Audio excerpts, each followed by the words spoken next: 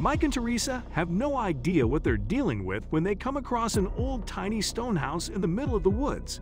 They can't find anything about their find online, and it's like no one has ever seen this thing before. While at first only confused by their discovery, they become very frightened when they look inside the house. Very scared, and they should be. The house was hiding a big secret. Mike and Teresa were completely stunned by what they saw.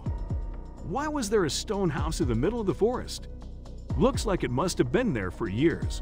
As they got closer, they began to hear a strange noise, a sound that didn't belong in the woods.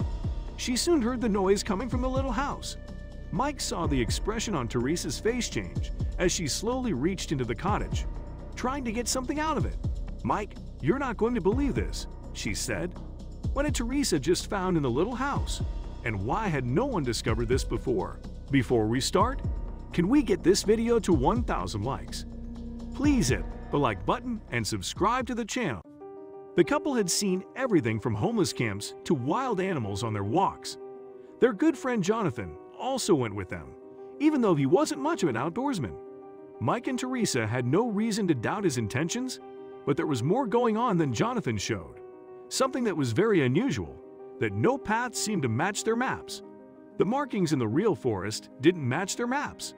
They even had several, but none seemed to fit. Teresa thought they might not be allowed to be in this part of the wildlife sanctuary, but none of them had seen a sign along the way. They tried to find it on their phones, but they had no coverage in the remote area. Jonathan chose a path that he thought would help them. Mike and Teresa followed. As they walked deeper into the woods, Mike got the sense that something wasn't right. Finally, Teresa decided to recheck their location. She was glad they were walking in the right direction after all. When they arrived in the middle of the nature reserve, Jonathan became visibly excited and started walking faster and faster. As Mike and Teresa walked toward the clearing, they realized something else was there. Mike approached cautiously, yet he suddenly fell forward. He had gotten his foot caught in something. Teresa hurried over to help him take off his hiking boot and free himself. But when they looked up, Jonathan was gone. Mike saw a structure a little further ahead, which was a small stone house. Judging by the ID, it had been there for several decades. But why would anyone stretch wires around an abandoned house? Or was the house not abandoned at all? Suddenly, Jonathan appeared on the other side of the house. Just then, they heard a strange noise. It seemed as if something or someone was still in the house. Teresa found a small window on the ground floor through which she could see inside. At first glance, all she saw was an empty room. Teresa noticed that there was a small box with the wires attached to it. It didn't seem dangerous, but it was very strange. They had so many questions when Jonathan suddenly saw something in one of the trees. Teresa begged him to back off, but Jonathan walked towards it.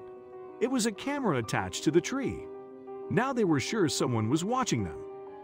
The tiny house's device was still blinking. They must have triggered some sort of alarm. Then suddenly it stopped blinking and Teresa heard a sound in the distance. Who approached them? Teresa hurried over to Mike and Jonathan to say someone was coming. Now she heard all three footsteps, and without hesitation the group took off.